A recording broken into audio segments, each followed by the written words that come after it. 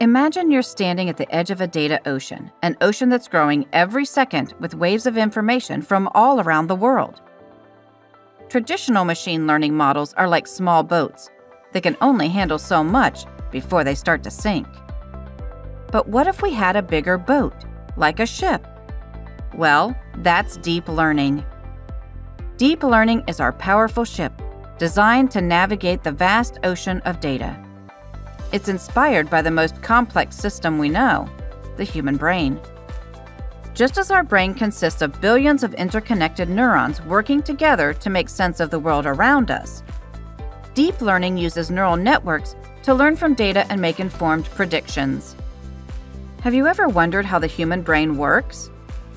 How do we learn? Think back to when you were a child. You probably played games that involved image recognition at school. Remember those cards? You'd decide if it was a dog or a cat, and your teacher would confirm. Learning happened through repetition and feedback. This is similar to how a computer learns. The neural network makes assumptions and can be, let's say, 70% certain that the image is correct or not. Instead of guessing, it adjusts its parameters and retrains over time. So, why does this matter? Well, the more quality data the computer has to train on, the faster it will be able to correctly recognize an image, whether it's a dog, a cat, or even a flower. This is why the topic of data volume is so important. Now, let's think about cooking. When you start learning, you begin with simple recipes like frying an egg or cooking rice. Each time you cook, you learn something new: how high to turn the heat, how long to cook the eggs, how much water you should put in your rice. Over time, you become more proficient and you can cook these dishes without even thinking about it. This is like how traditional machine learning works. But what if you want to learn to cook a complex dish like fried chicken? There are so many variables to consider: how you bread the chicken, what temperature you fry it, and what sort of oil you use. It's not enough to just practice.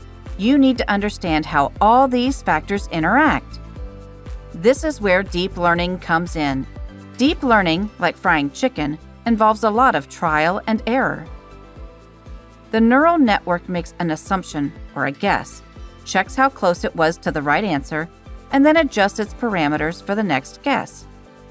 This process is repeated over and over again, each time getting closer to the correct answer. Just like having more recipes can enhance your cooking skills, the more data the computer has to train on, the better it will be at making accurate predictions. And as a child learns to recognize images from animal cards, a computer can learn to generate human language. Another branch of AI is natural language processing, or NLP, which uses similar principles as deep learning but focuses on language.